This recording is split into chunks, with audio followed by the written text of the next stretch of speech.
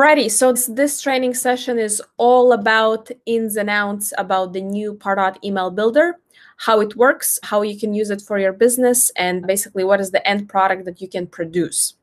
So in terms of this training, I'm going to focus on two main tabs that we're going to need to achieve the final result, final product that you can actually use. So the first thing first is the email templates. So these are the email templates that we are literally producing that you can further to reuse. And then email content is the same Pardot list emails labeled in a different way. So basically, this will be a finalizing point where we're going to be creating our email template into Pardot list email so we can actually send it out to the prospect. So without further ado, I'm going to click inside the email templates, and we will be able to automatically create it for web and mobile. First thing first, I will gonna label it, and I will gonna call it email template training, so we remember what it was for. Obviously, further, you'll always use your naming conventions like country, year, month, campaign name, language, like all of the variables that you need to include. And then a very interesting add-on is related entity type. If we want to get additional fields as merge fields in this email template, we can click on this drop down and we can select an object. And then based on that, we will be able to see additional fields appear that we can use and reference in the merge field in the email template itself. So for the sake of example, I will gonna take, what can I take? I can take opportunity. This is a great option, quite widely used. Then folder. So at the moment we have private and public folder. You can create additional folders in the future if you need, maybe based on a team, based on a country, but I'll go for the public folder just to make sure it's there and available. Then message content. So this will be a moment where you can already populate your subject line.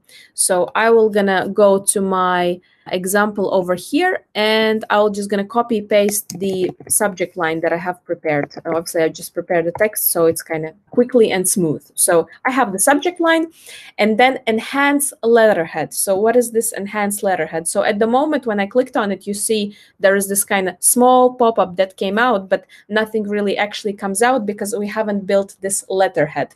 But this will be definitely a thing that we will need to make. So every time somebody creates a new email template, let's say, they have it already ready. And what it is, it's that header bit that comes up on top. So for example, if by default, every time you want to send an email, you want to have a small, your brand logo on the side, you're just going to automatically be able to add it in there by selecting this letterhead. I mean, it's kind of letterhead. It's quite self-explanatory if we think about it for a little bit longer time. And then basically what it says here, obviously to design the email template, we will need to go inside the email template builder itself. So at this stage, all I need to do is just click save, and I will do so. Perfect. The initial step is made. We have initiated the process of email template creation. Now the fun part. We will going to go inside email template builder. So for that, I'll just going to click on edit in builder, and it will going to open the email template builder UI. So this is for all Salesforce admins who are working, editing or creating page layouts for records. It's already kind of similar UI. So what Salesforce did is basically they reused their existing functionality that they have built for Salesforce and now put Pardot email template builder into their logic. So we can see that Salesforce is really, really keen to make Pardot as Salesforcey and built in, so they work hand in hand together as smooth as possible. At the moment, we see plain canvas, nothing is in there. To initiate the build process, obviously, we need to think about whether we have this pre-header. What can be this pre-header? So this pre-header is usually the text that people see when they see your email in their mailbox. So there is usually a name, and then there is pre-header. So what is that first text, first sentence that they see? For my pre-header, I'll just gonna copy again the text that I have pre-prepared, but this is usually provided by the marketing team. What is that pre-header? What the people should see there in the first place. And then we have style. So what is the style? So style is the actual email's background and these colors. So at the moment we can see it's kind of all here gray. But what would be very logical to do is that we use your business brand colors. So either we can make it actually completely white, if in this scenario we want to actually produce like a simple text email, so it kind of looks like manually typed, or if we want to make it like very visual, very custom with all the images, then we can use the color background. And I'll just gonna copy again one of the codes that I have here, so we see how it actually all results. So my background color will be purple today. Bam, super easy, super simple. And if in a scenario, if you want to be even fancier, you can copy and paste here background image URL. So that means that you can also have a completely custom background image. Can be, I mean, literally anything that you imagine. Perfect. So when we're happy with all of this, we can go back to the details and we can continue with adding email template blocks. So in terms of these email template blocks, we have 5 options over here. We have button, HTML, image, rich text, and the row. So for now, we're going to focus on the image, because let's imagine we actually want to start our email template with the nice banner. So for that, I'm going to simply drag and drop the image icon over here. Then you can probably see that it automatically generates this URL. So this will be URL for that image that we will gonna either add, or if we're gonna choose to add image from your Salesforce CMS. So if I click on this add image, then we see we have these 2 options. So if I click on this Salesforce CMS, this is the Pardot email template workplace that have been created specifically to support this functionality, and every business, to make sure their employees use business approved imagery, could and should upload the content over here already before they give access them to actually use this builder. So to make sure they use correct logos, correct images, if you have some reusable content, for example, even for social media, you will definitely then add here beforehand. In my specific example, I'm going to use files. So what I have done when I was uploading my sample images, they already appeared here, but it can also be, and it also shows owned by me. So I actually uploaded them. So similarly as I can be a lead owner in Salesforce, at the moment, I am file owner in Salesforce for these images. There can be shared with me. So there can be like the same way as we share. Probably, I don't know if you have used files much, but files can be set as private the same way, for example, as reports. They can be set as private, but then you can share them with like individuals. So this would be the case. And then recent are the most recent that I used. And then following, if there are any specific images, or in this case, this would be actually interesting. Like usually if employees are drafting email and they are, for example, adding maybe any like contracts, any like white papers manually by decision. So there can be maybe like some documents that we are following in our org. And if they have been obviously we are keeping them in one place, central place, and they're updated there all the time, but we're following them to always make sure we add kind of the latest version to the email. So these would be kind of these options, what they are. And then if I click simply on upload image, so here I have, for example, this is folder from my laptop, and basically these were the kind of images that I prepared, and I can select at any time and add. So if I go ahead and click on owned by me, because before I already uploaded these images, I'll just gonna simply select them. I'm gonna be using my images that I have. So this is, for example, like Pardot online training banner. So let's imagine that we're now drafting email for a specific campaign. We have a new initiative and we are adding the banner about that new initiative.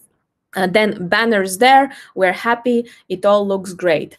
Again, for every block that we're going to be adding, we can also add style.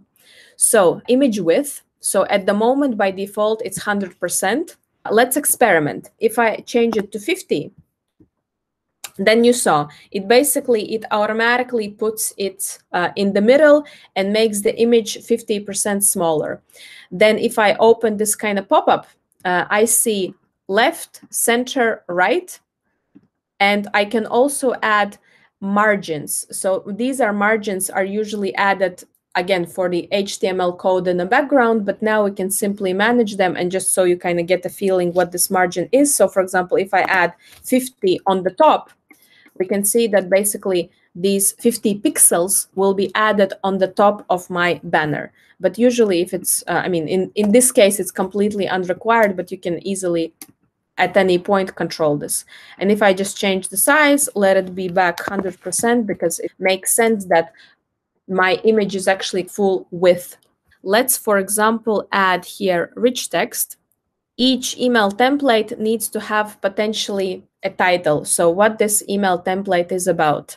My title can be, are you ready for this? And then we all probably see here like familiar tools that we already had in older Pardot UI email template builder, or it just simply, I always like to say, it's like your G drive. It's, same things also over here. So I can control the format. I can make it as heading. I can control the font, any font I like. I can position this in the center if I wish. And as simple as this, I can control this whole section. Now, perfect, we have a banner, we have a title. So next can be a simple, again, rich text. And for this, just to kind of visually, obviously, make it nice and buildable, I will gonna add just a simple description text without even kind of overthinking. Perfect, so we have this text over here. Then simply at any time, if I change the width, if I want to change something, and if I see it actually would look better if I want to go it on the side, I can do it, bumps, it's ready. Now, very exciting bit is, what if we want to add 2 columns? So how we can actually achieve it and what we can do with it. We can click on image. And obviously we see that, to add 2 images, it's kind of challenging. We can't really do anything. So if I make a mistake at any point, probably you're used to that you have these kind of 4 options over here. Either I can duplicate it. If I really like the section and I just simply want to change something, or if I change my mind and I don't want to have this image here anymore, I'm just simply clicking on this bin icon over here. So I'm fixing my mistake, deleting this again. So here in a rich text, what we can do, if we click on content, continue writing the content. If at any point in our rich text, we want to also reference specific names, specific details about that contact that we have on their record, we can do so by, adding whatever is the text we want to add.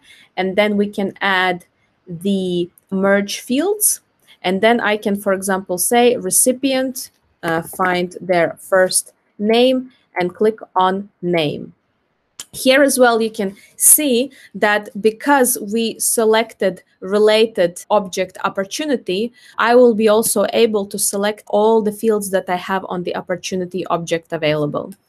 So this will be that moment where we benefiting from that additional lookup and additional opportunity to look up into more fields. But I'm just going to stick to first name and insert and add comma over here.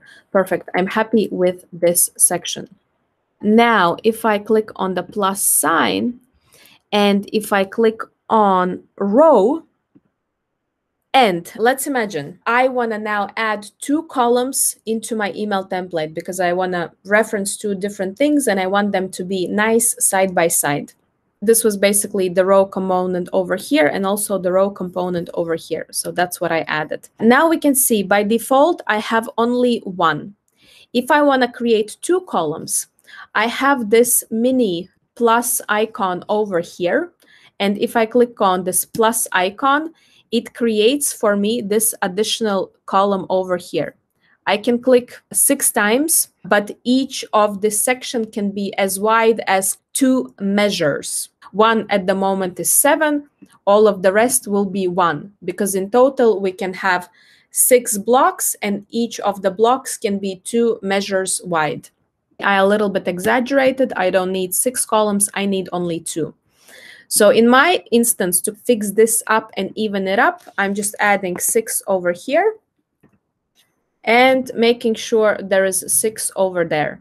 What is this padding? So padding is if we want to make that content block stand out a little bit and be from the side, this is that padding that we can add. And for the second one, I can do the same. I can add padding 10, bam. So they're kind of more a little bit inside and a little bit apart from the both sides. Then, because now we have added this row, we can continue adding our components inside these 2 rows.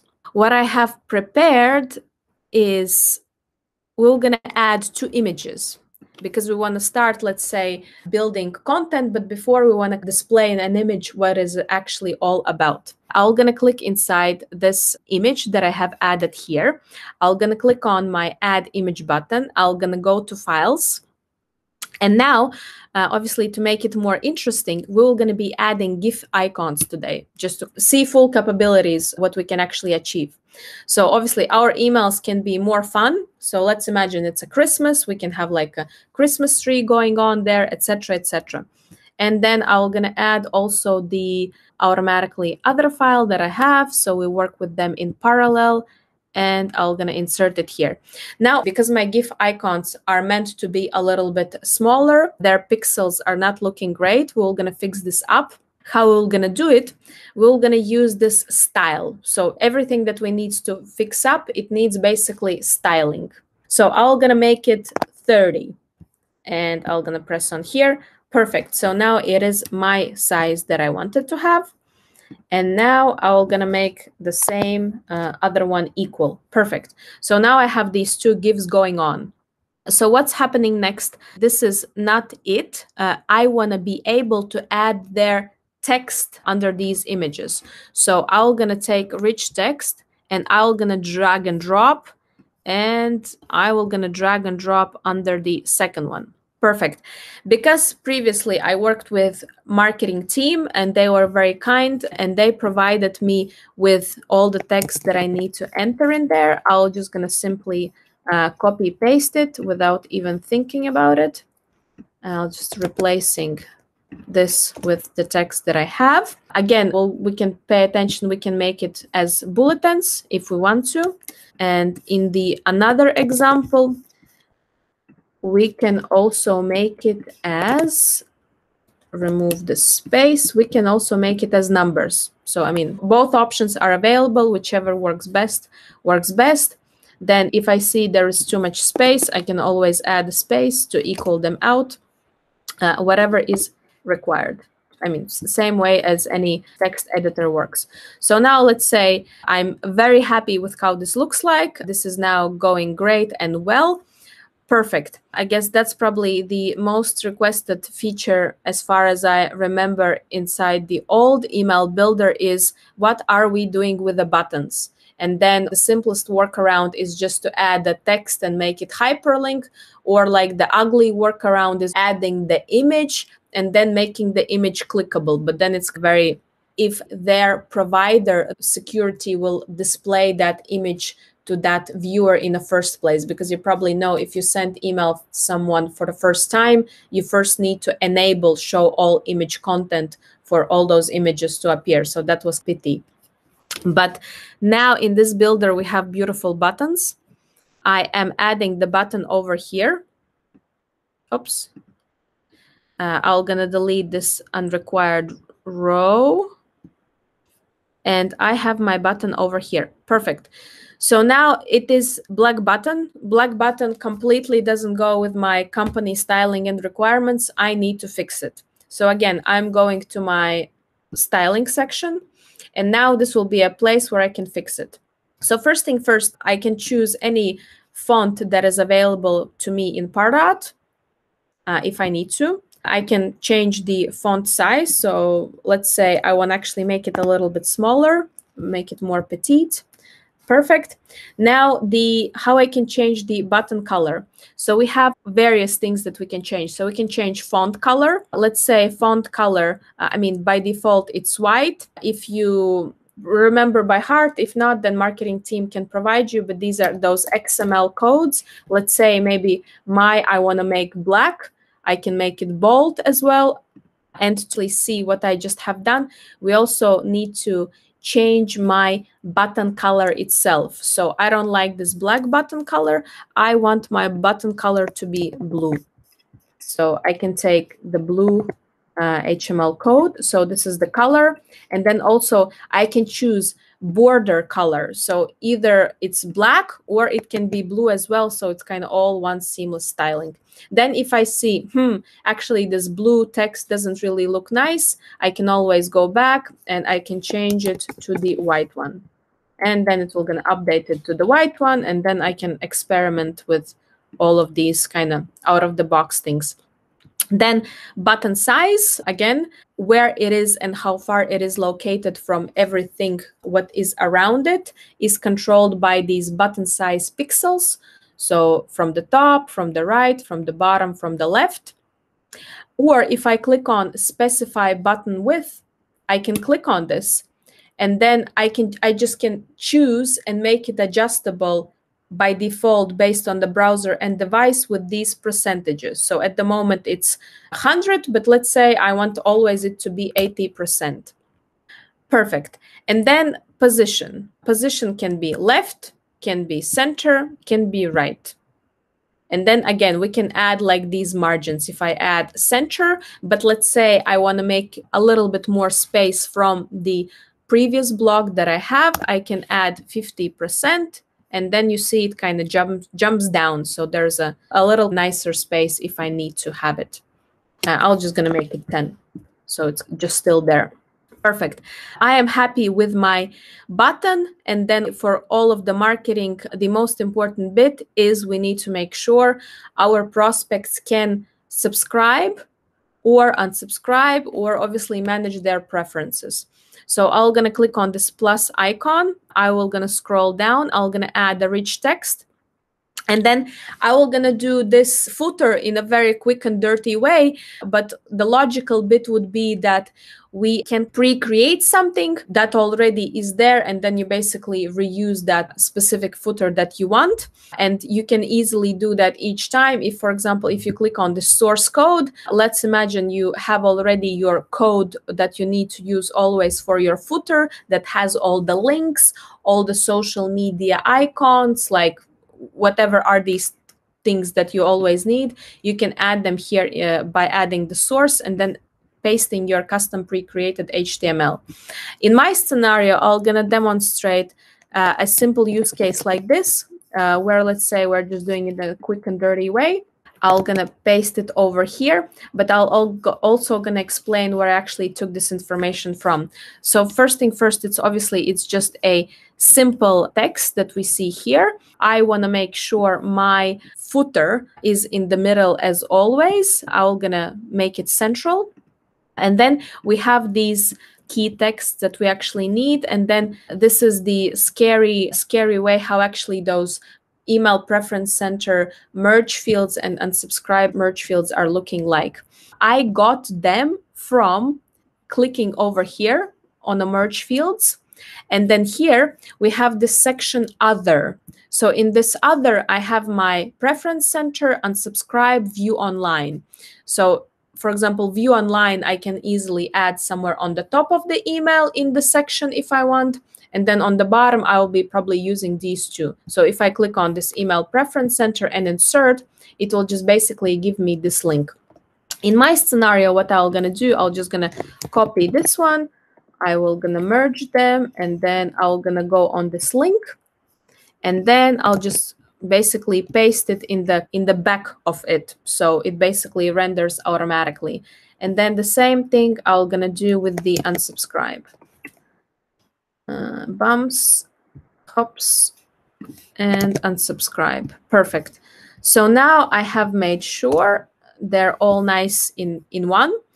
Again, probably for me, I'm a very visual person. There is something I don't like, and I don't like that these links are in a wrong color. They don't meet my branding guidelines. So to change any link, again, I'm gonna style it. But basically here I can make sure I style it and put this specific block in the right place. But if I want to style this whole thing itself, so this will be kind of a little bit tricky, but it's doable. So either we are changing the color of the text here itself. So, I mean, pretty self-explanatory. Let's say I want to maybe make it like gray. Perfect. I like gray. And then, I mean, I can do it for all or for each of them. So I can make gray over here. If in a scenario you want to add some additional twist on it, I mean, we can always refer and go back to this dirty code and, I mean, add there more code logic, etc., etc. That's why the letterhead, the top bit, and the bottom is the one that you'll probably pre-create, do it once, and then you'll only focus on this middle part if you need it in the future.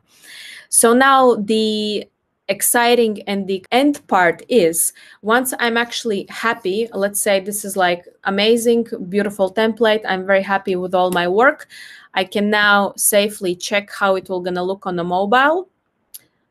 It automatically renders it.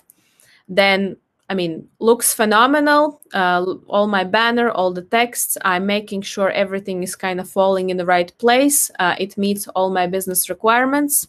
I'm flipping it back.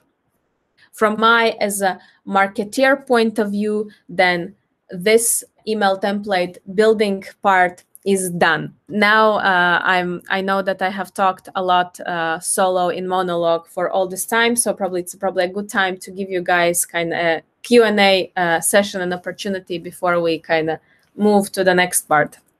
I hope you guys still on the call. Yeah, I am. You have my full attention on this. It actually looks great. It's great with what we can do with this email builder. I have a few questions. First of all, this email builder, it's available just for Salesforce admins, or like person who has just access to Pardot can do this? Yeah, so this is a good question. In terms of everything that you see here on the screen, we need to make sure all these objects and the functionality is available for that specific Salesforce profile, because this is basically a Salesforce object. So they need to have to Pardot app.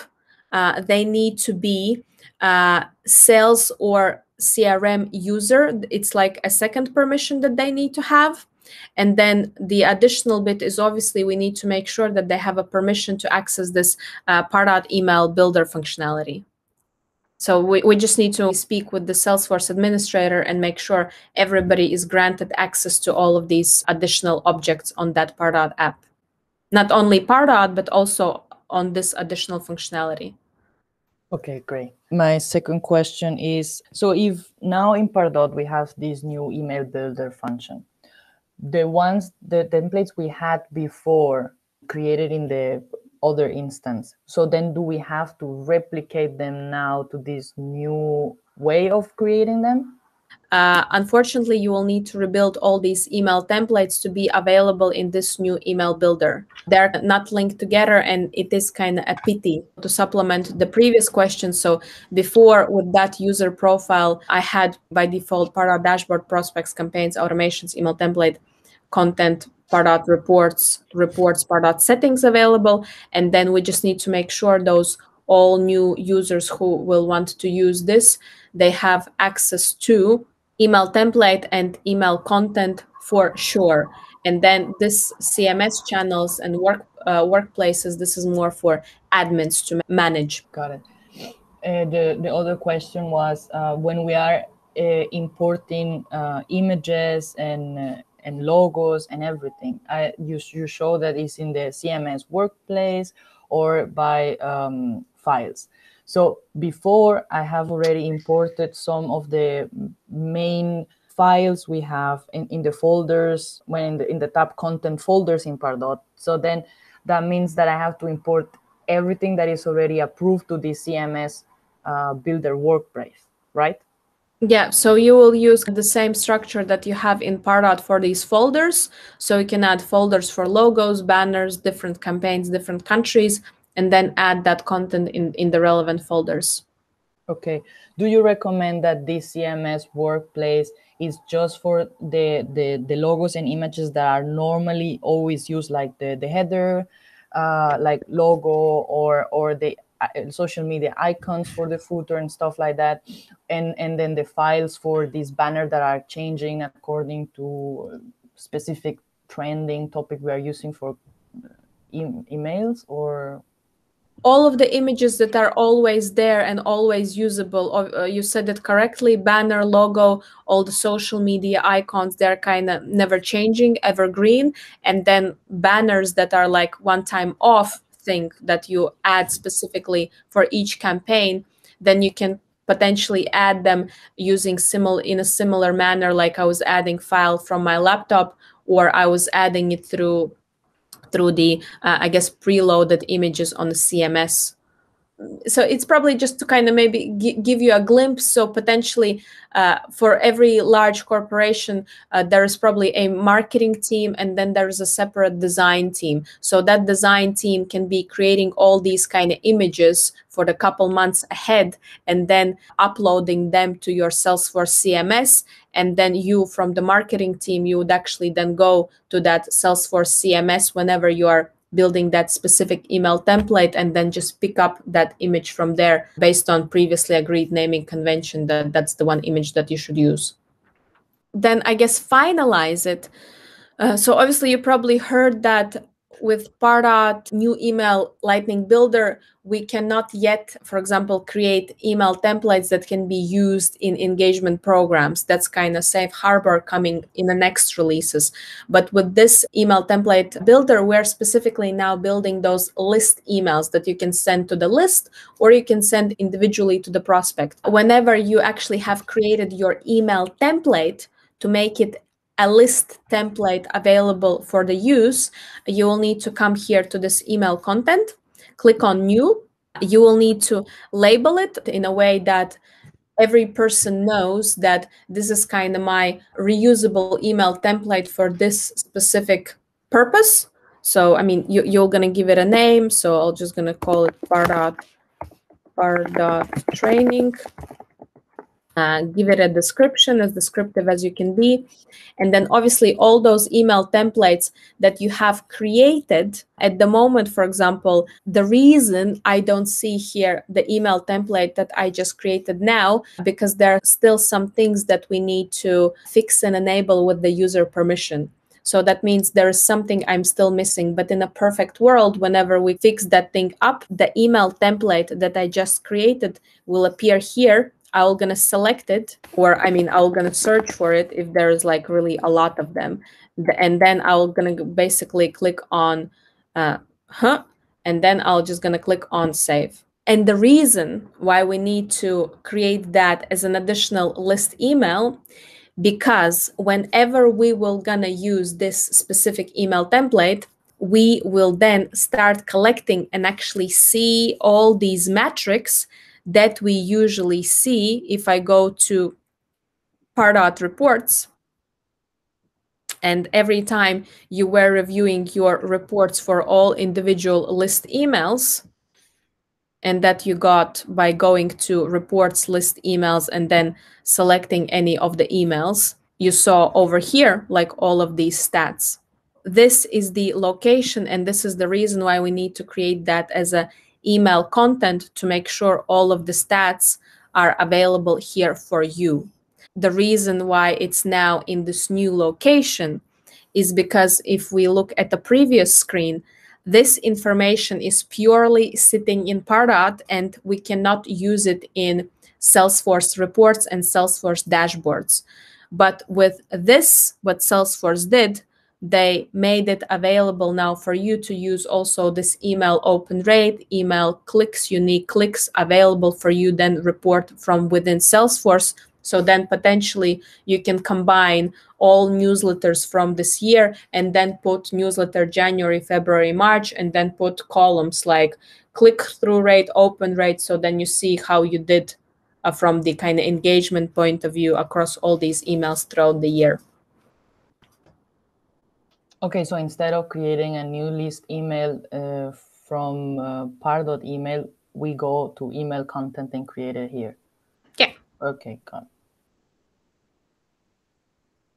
And every time if we reuse the same template, we are going to see the numbers increase, or every time if we're going to use the template, but for a different audience, then we create a new email content. Yeah, so that's correct.